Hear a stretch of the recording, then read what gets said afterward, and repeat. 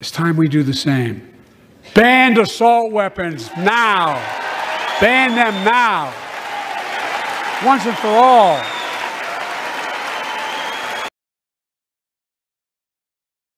Killer is released from prison and says he'll kill again. I got 17 years in, man. I got 2 bodies, 6 in Supermax, man.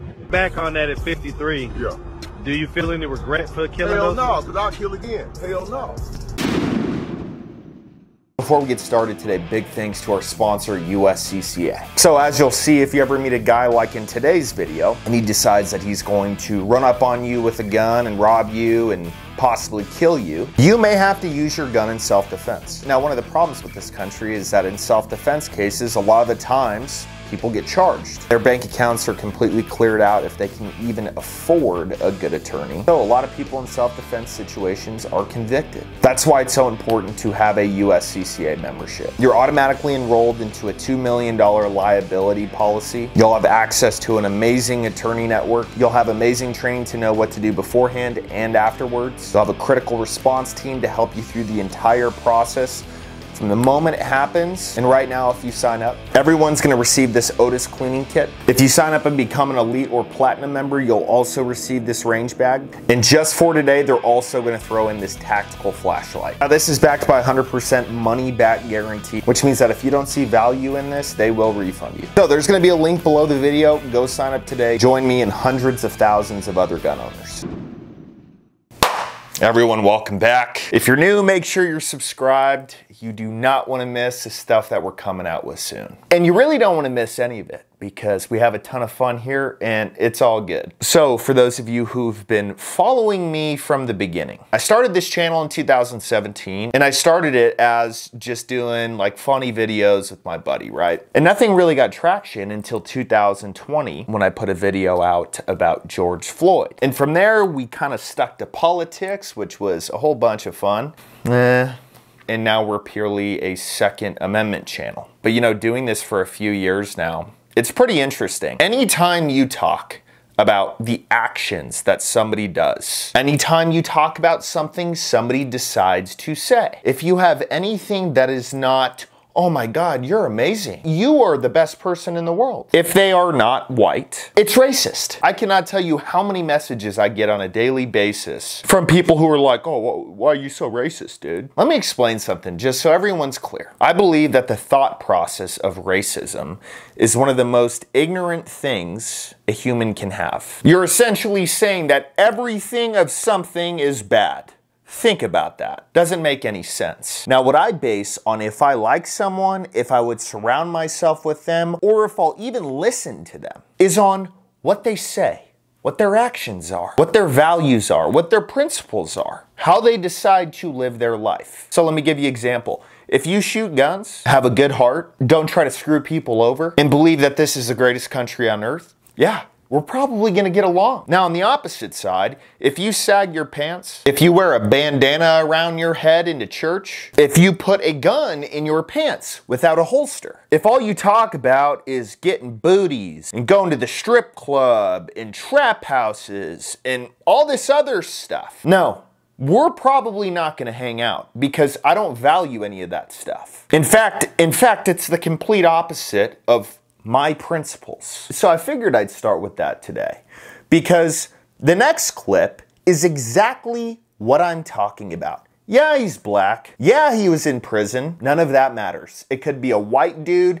in a collared shirt that works at a law firm. Literally could be a dude in a clown suit who just got done at a kid's birthday party. It's about what you say, and it's about your intentions, and it's about your actions afterwards. Period. So for everyone who questions, well, why do Americans need guns? For all the people who are yelling gun control, it's not because every single American's house is being robbed every night. It's not because every single American store or shop is being robbed every day. It is because evil exists out there. And it may not be your neighbor. It may not be someone you know, but it could be someone who's pumping gas next to you. That's why we own guns. But in today's clip, this is a cultural issue. This is simply a person who believes in getting over on people, who believes in killing people for no reason. So a little backstory, this dude just got out of prison for killing a few people. And this guy finds him on the street and he just asks him a few questions about it. Hey man, Why'd you do it? This is why you will not find me leaving my house without a gun, because there are people out there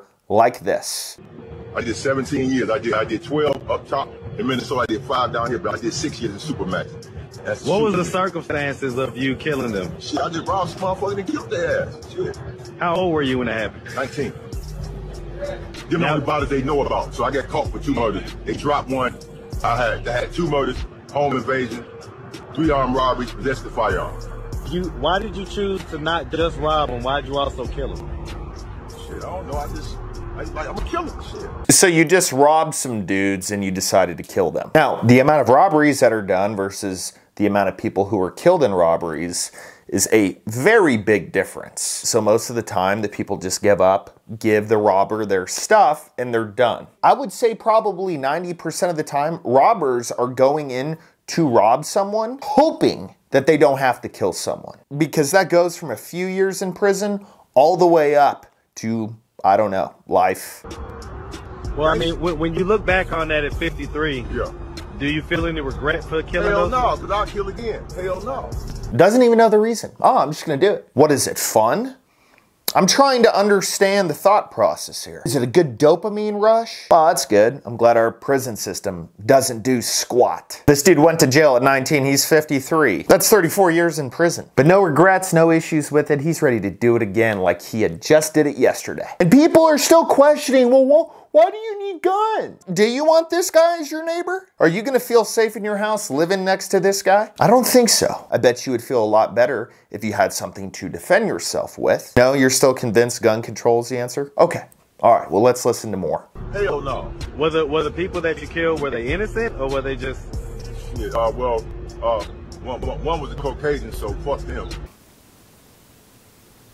Are we supposed to be offended? See, I think that's the difference. If there was a white dude on there and that was reversed, Black Lives Matter would be in the street protesting. It'd be all over the news. Oh, some dude got out of prison and says he wants to do more black people. But no, if it's reversed, it's just another day. We know, and that's why this whole race relation thing that's been going on in America for I don't know how many years will never be fixed. Do you think this dude wants to hang out with someone like me? Wants to hang out with a white war vet that's a couple of streets down? I don't think so. I think he wants to kill us, which is what he said. And the other one, shit, he had robbed my boy, so I had to come get him. And you say that you've actually got more bodies, but that's just the two that they know about. Right. And I got some more coming.